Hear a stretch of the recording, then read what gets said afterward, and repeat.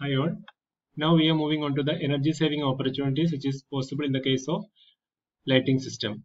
In the previous lecture we have seen the various terms and the principles associated with the lighting system. And with that basic understanding, we are moving on to the energy saving opportunities possible in the case of a lighting system. The most simplest one is the use of natural daylighting. So we are having abundant amount of daylight which is available during the daytime. So in our room we might be using curtains will be there, closed doors will be there.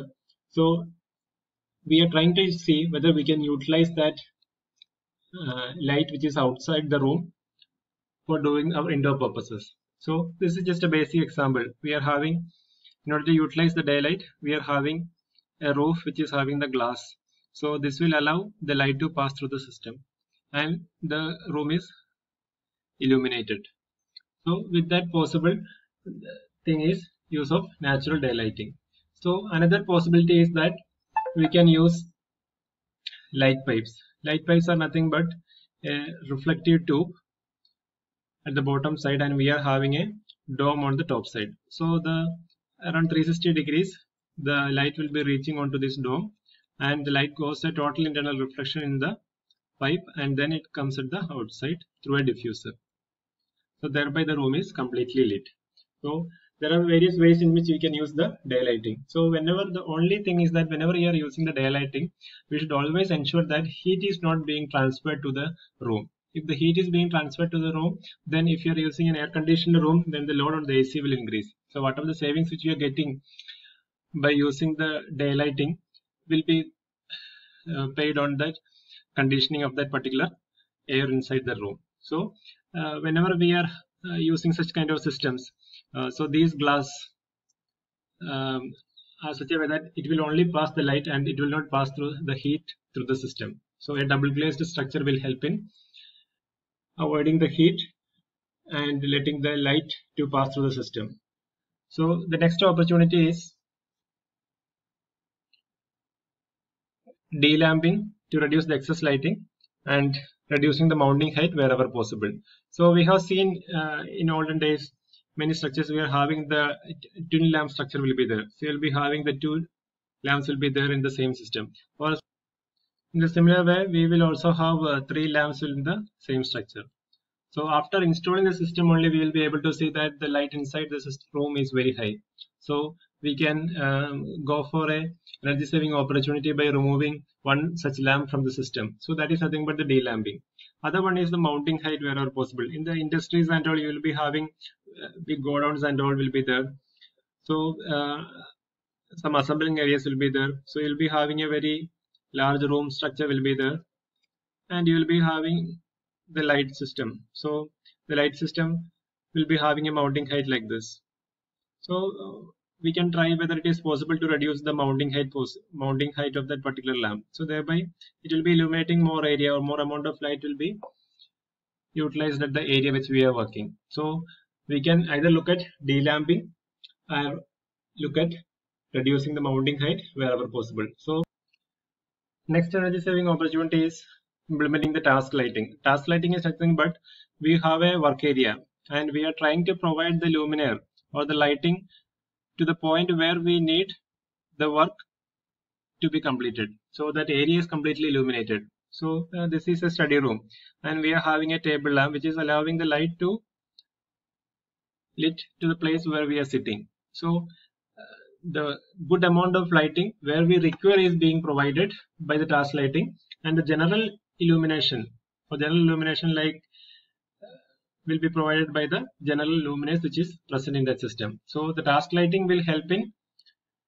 providing ample amount of light where we are doing the work. Next opportunity is selection of high efficacy lamps and luminaires. So the lamps we have already seen in our previous lecture. We are having the normal incandescent lamps will be there, CFL lamps will be there. So these lamps are cost wise it is less costly, but the efficacy of the system is very less. In the case of incandescent lamp, it is only 14 to 16 watt. So in earlier case we have replaced all the incandescent lamps with the fluorescent lamps. now all these fluorescent lamps are being replaced with the LED lamps. So because they are having a luminous efficacy of 90 to 100. So wherever possible, we should look at replacing the lamps which are least efficient with high efficacy lamps. Next energy saving opportunity is reduction in the lighting feeder voltage. So the normal lamps you will be operating at 230 volt. So that is what is shown in this XY graph. So this is the 230 volt, and to the right side of this it is increase in the voltage by 110 percentage, 120 percentage, and here it is reduction in the voltage by 90 percentage, 80 percentage. So we can look at the curves 2 and 3 over here, that is circuit power and the lamp power. So that is nothing but these two graphs. So we can see that whenever there is an increase in the voltage, then the lamp power increases. But whenever there is a decrease in the voltage, then the power of the lamp reduces. So we should look at whether we can reduce that voltage which is applied to that particular lamp. So in the case of industries and all, we can use the lighting transformer, and the transformer tap setting can be controlled in order to reduce the voltage which is given to the lamps. So you'll be having the transformer will be there. So we can change the tap position, but the number of windings can be controlled. Thereby we are able to get a reduced voltage. And one more thing is that if there is an increase in the voltage, then the failure rate of the lamps will also increase. That is, a higher voltage will result in a reduced life of that particular lamp. Next is using the automatic lighting controls. So various types of controls are there. One such thing is the occupancy sensors. This you might have seen in the corridors, or you might have seen in the walkways in hotels and all. So whenever the area is not having a presence of human being, then the lights will be turned off. After that, whenever the person enters that particular room, the lights are automatically turned on. So that is implementing the occupancy sensors. Next one is the time-based controls. The time-based controls, you'll be having a timer will be there. So that timer can be set for each type of day, that is from Monday to Sunday. So there will be working days will be there and non-working days will be there. So depending upon that, we can set when the lamps has to be turned on and when the lamps has to be turned off. So the simple implementation is, you can just imagine we are having the street lights. And street lights, many of the places we have seen that the street lights are turned on even at 8 a.m. or 9 a.m., 10 a.m. like that. Or sometimes it is being turned on at 4 p.m. or 5 p.m. like that. So during when ample daylight is there. So that wastage of power because of early turning on or early turning off of the lamp, it can be controlled by using a timer. So the timer, we can set that, okay, at 6 p.m. the lamps has to be turned on, and by 6:30 a.m. the lamps has to be turned off. So this can be set automatic in that particular timer, and it will operate based on that.